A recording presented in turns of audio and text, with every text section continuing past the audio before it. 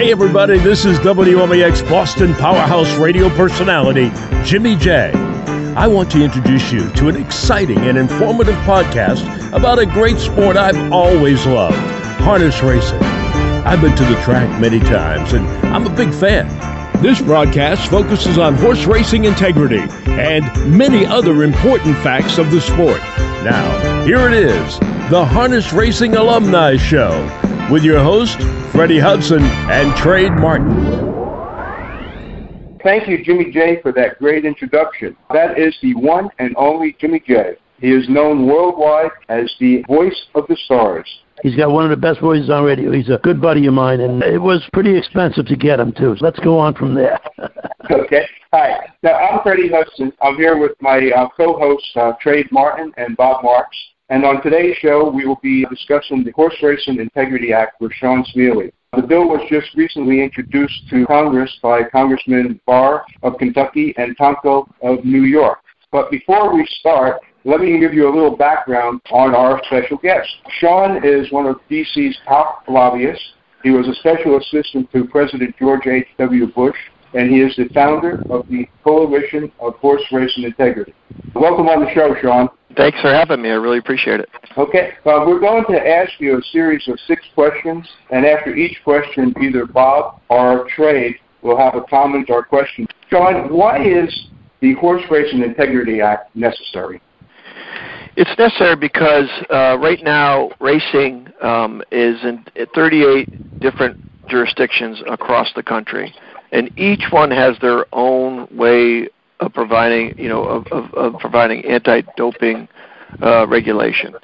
And as a result, it's very uneven around the country, and trainers and others are able to kind of game the system. It's also very frustrating because maybe not so much in harness racing, but certainly in thoroughbred racing, a lot of horses cross state lines to run.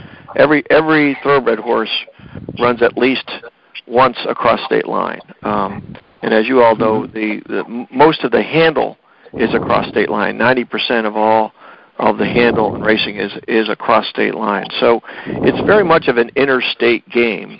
But unfortunately, the anti-doping rules have not kept up. And what you'll see, for example, out in California, one of the critical aspects of any solid and effective anti-doping program is out-of-competition testing. And California has been one of the leaders in that. But even California, it took them 5 years to get that rule to increase out-of-competition testing through their regulatory process. As a way of example, for Olympic athletes, 60% of all testing is done out of competition. Only 40% is done at or after an event. Okay? In horse racing, right now, nationwide, 1% of testing is done out of competition. When you say out of competition, just describe that for me. What do you mean? Yeah, so what happens is, so in the Olympic world, for example, the athletes have to let the U.S. Anti-Doping Agency, which is responsible for all U.S. Olympic and elite athletes testing, they have to let them know where they're training at all times. Okay, and so for example, bicycling, they could be training over in Spain or somewhere else, right? And they have to be available for somebody to come and test them at a moment's notice. Shawn, with the racehorses, basically the commission, at least in New Jersey where I am, and I believe in Pennsylvania too, they have the right to come into your barn and search your barn and also test your horses anytime they want. So they have the right, but they're not doing it. That's the problem, right? And the enforcement of the law is the whole thing. It's the same as the gun laws. It's not things are not enforced. There's so many laws, but nobody enforces them. It's a shame. And that raises a great point about the laws, because enforcement of even the lax state laws is an issue because these are not independent racing commissioners. They can, in a lot of states, it's people that could have a financial interest in the game. So the independence is always called into question. Also, it's a game where people know each other, right? And so, how likely is a commissioner to want to really punish a cheater if they, have drinks with them at night? Absolutely, yeah. Okay, moving on to question number 2. How would the Horse Racing Integrity Act impact harness racing differently than the thoroughbred racing industry? That's a great question. There's been criticism from the harness industry representatives and the quarter horse industry is that it would be a cookie-cutter approach from the Horse Anti-Doping Authority, right? That's envisioned in the legislation, and that couldn't be further from the truth. The U.S. Anti-Doping Agency, which will compound the majority of the board of the Horse Anti-Doping Authority, has a track record of working with different sports around the globe, frankly, and how they have different needs. An example is when they were putting the World Anti-Doping Code together back in the mid-2000s. Marijuana, for example, was a big issue, and they knew that some sports marijuana was more critical and needed to be regulated than other sports, right? And as a result, they, for different sports, they had different threshold levels. And I think, I know in harness racing, painkillers is a little bit more of necessity than it is maybe in the thoroughbred horse racing world because you run more often, correct?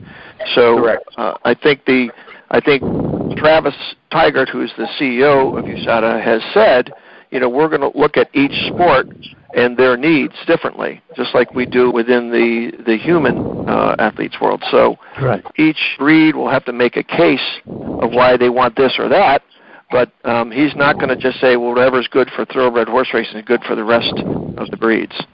Shawn, it's not your fault, but what's bothering me is the term doping. Who came up with that term, doping? I mean, nobody's doping any horses. Doping means somebody who's drunk, who's on who's on pot, who's on heroin or something like that. That's doping. I mean, we're talking about drug enhancement of horses or painkillers for horses, and or we of course get the Lasix, which is a diuretic, but doping is not a good word for the act. Just like I love Horse Racing Integrity Act. I mean, that sounds really classy. But when I hear doping, boy, that really bothers me as a horseman and also as a fan of the racing thing. Yes, but let me go at that one statement. How do you know? Okay. You don't know, right? Because I've always said, if you know when you're going to be tested, if you know what pretty much they're testing for, and you know that the labs they're sending the test to are not internationally accredited, as most of them are not, then there's a greater incentive for the less savory of trainers to cheat. And what we found in human athletes is if there's not strong oversight on all testing and doping, etc., athletes, like trainers, will say, well, I know this trainer X is cheating, I better start doing something too just to stay competitive. And it's like a nuclear arms race, right? I'm talking about the word doping. If you dope somebody, that means you maybe want them to finish last or finish out of the money. But to me, the doping word bothers me. But that's just me. I understand about the testing and stuff like that. And some people in the industry I think we'd be sticking our heads in the sand to say that under the current system, which is very lax and very convoluted, that there isn't doping going on. And you see in the thoroughbred horse racing, you're starting to see these trainers at 35%, 40% winning percentages. As you know, 10 years ago, if you had 20% winning chances, you were guaranteed a spot in the Hall of Fame. I mean, just on empirical evidence alone, something's going on. Oh, there's no doubt about it, but it's mostly the use of EPO, though. Listen, I don't want to get into this now because Freddie's got another question for you, but you guys move on. Our next question, if the Horse Racing Integrity Act was in place, would it have reduced the recent spat of injuries and deaths at Santa Anita? Yes, no doubt, and here's why. If these horses are tested out of competition, right, horses that are in training, which were most of the deaths, most of the 23 deaths were horses that were training, not running race day. You would have better control of how often these horses are getting painkillers, right? And as in a thoroughbred, maybe not so much in the standard bred, but in the thoroughbred world, and especially in California, those trainers train those horses very hard. In fact, I saw one figure that said California trainers work their horses out 2.5 times more than New York horses. And so if you're not regulating the use of painkillers when they're not ready to run and they're between runs, you have a greater risk of horses thinking they're healthy and running faster than they should be. Mm-hmm. And so there's no doubt in my mind and most of the industry mind that that is a contributing cause. Is it the cause? I would say looking at it, there was something definitely going on with that track. But the fact that these horses had no regulations on how much painkillers they were getting, whatever it be, bute or whatever, had to be a very strong contributing factor. I'm going to add something in here because I just read it in the Pollock report today. Since the Stonish Group implemented the new rules, then there has not been an incident since March 31st, and I think that's a positive step. Mm-hmm. Absolutely. Just want to add one more thing is, if it's good for horses in California, why wouldn't it be good for horses across the country? Most of the things the Stronach Group implemented there are actually in our bill, and in fact they added some more.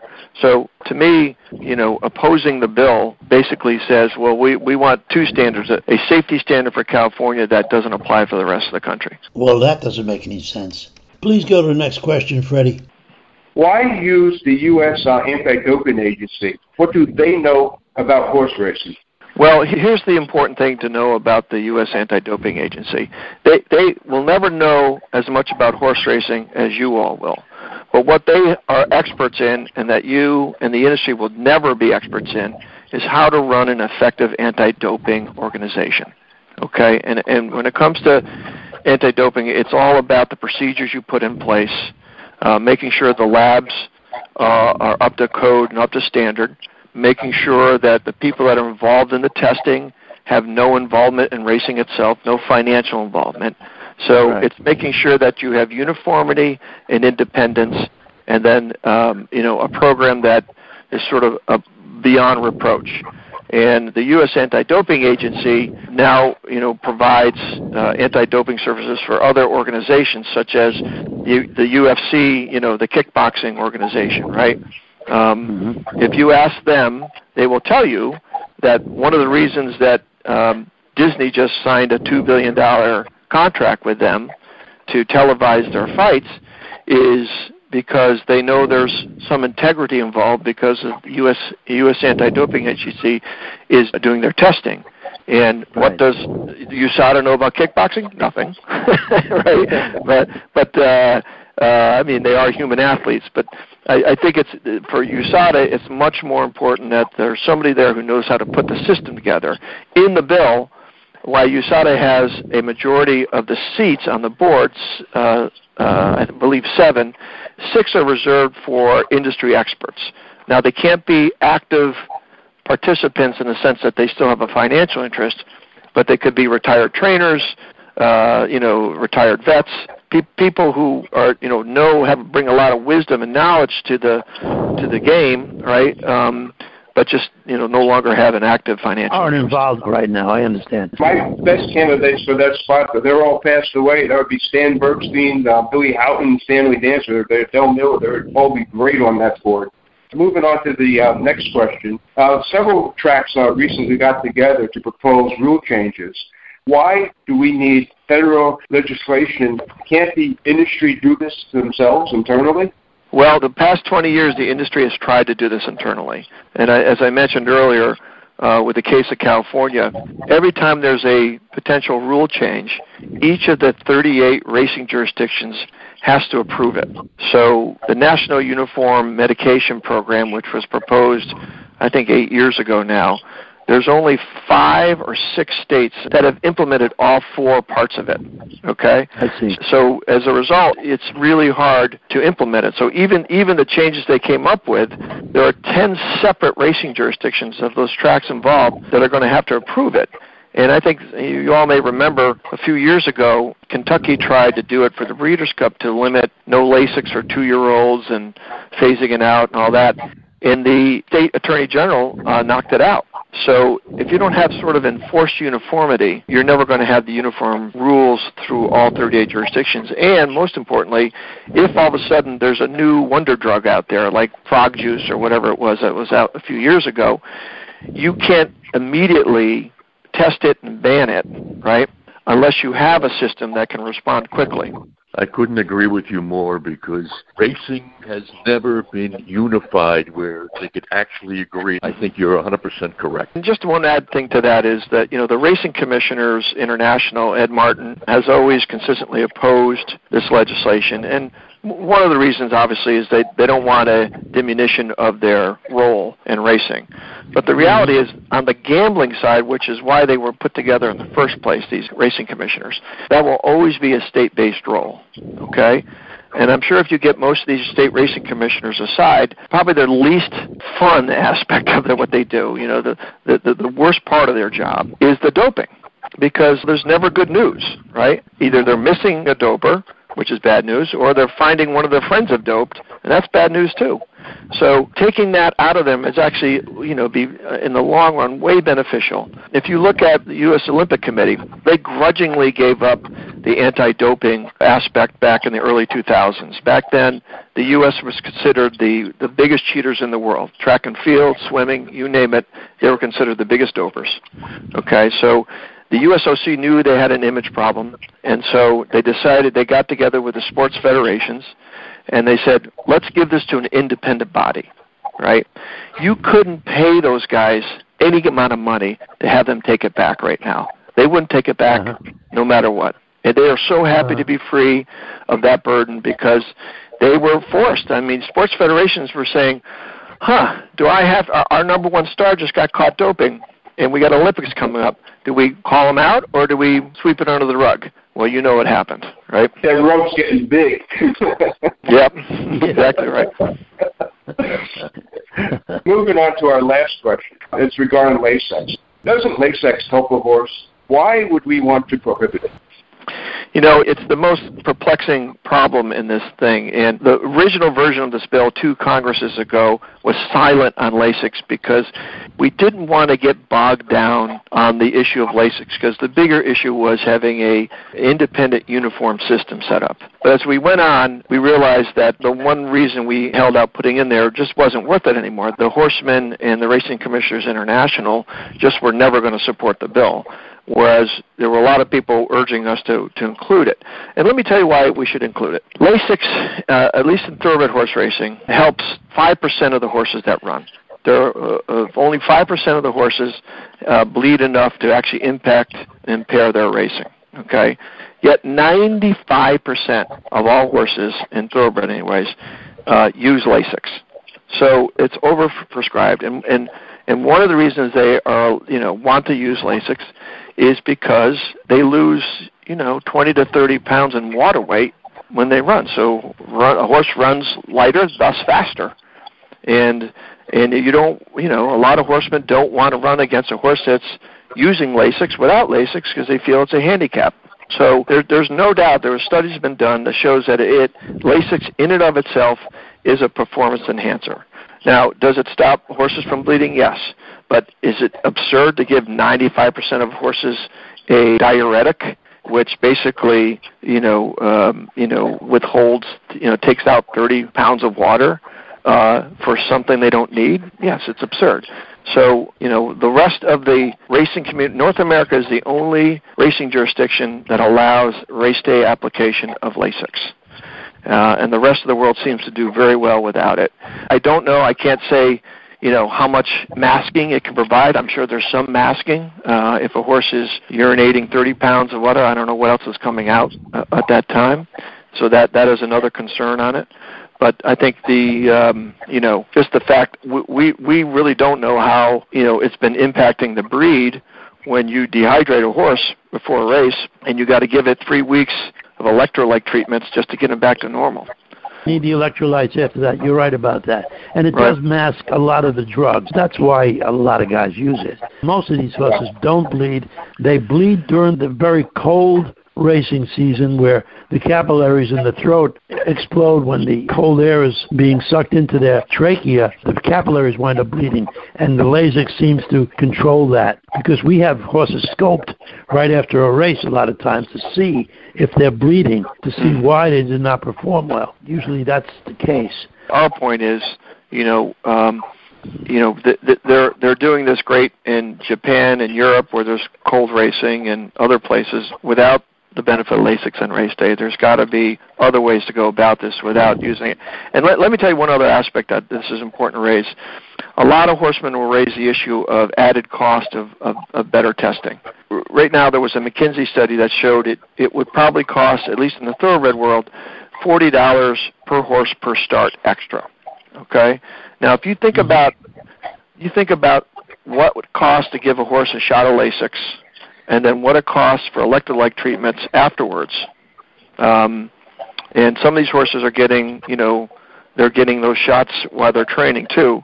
It's going to add up way more than $40 per horse. So absolutely, I think there's going to be significant savings for trainers and ultimately owners. And the last thing I was saying, as a minor owner myself in thoroughbred horse racing, I know one thing, that the trainers, there's not one thing they don't pass off to the owners. I have the solution for you for financing. Put a 10% vet tax on there. Charge the vets 10%. Yeah, I mean, we leave it all up in the bill. We leave it all up to the states to decide how they want to cover the costs of racing. Listen, there's some jurisdictions that the delta from their testing to get to adequate testing is going to be steep, and others are going to be minor. And we leave it up to states how they are going to make up that delta. And it could be from a number of ways to do it. So we don't presume to tell the states how to do it. We just say they have to do it. Yeah, I think New York charges like $19 per start for testing.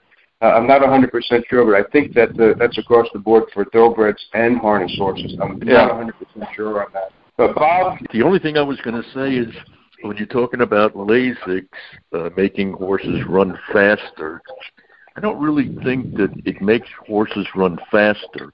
What it does, like I believe EPO does the same thing, it allows them to maintain top speed longer. And that's really the key to what this scenario has always been. Because most races, when you really analyze it, you got a fast quarter and a slower quarter, and then another slower quarter, and then a fast quarter. But if you could go at your top speed longer, you certainly have an edge. Right. So I guess I'm going to start to close it out now.